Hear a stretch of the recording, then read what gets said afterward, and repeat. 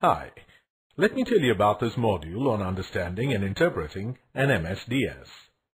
Material Safety Data Sheets, or MSDS, are documents which are given by the suppliers of industrial chemicals to inform users about the hazards of a chemical and the hazardous components in a chemical.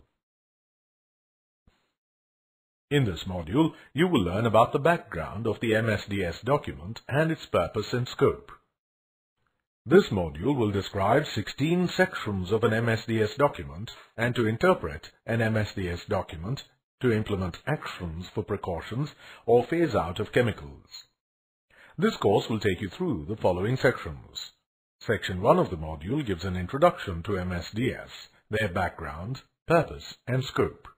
Let's take a sneak preview of this from our module.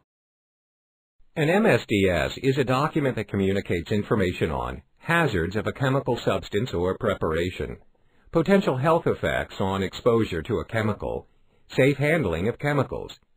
This is the purpose of an MSDS. Additionally, it also acts as a key reference document for chemical management at workplace. MSDS is also a document for reference by emergency service providers, such as firefighting services, to ascertain the instructions for handling of emergency caused due to the chemical. MSDS document is used for transport labeling and shipping requirements of the chemical. Section 2 discusses the different guidelines for preparing an MSDS document.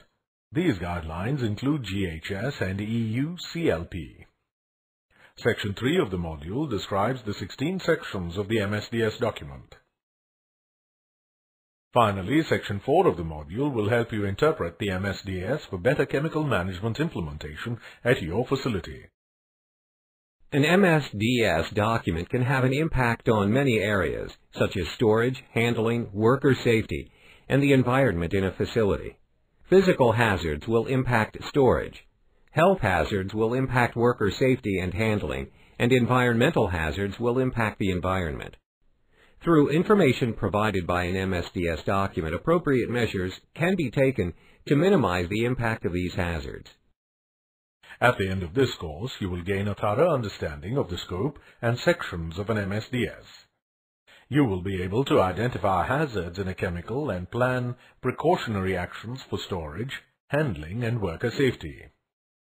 You can also develop a list of chemicals that need to be phased out if they have health or environmental hazards. In this way, you can achieve a higher level of chemical compliance. If you are from a garment washing unit, a dye house, printing unit, leather processing unit, footwear manufacturing unit, or a chemical supplier, this course will definitely benefit you. Want to get started? Purchase and access this course.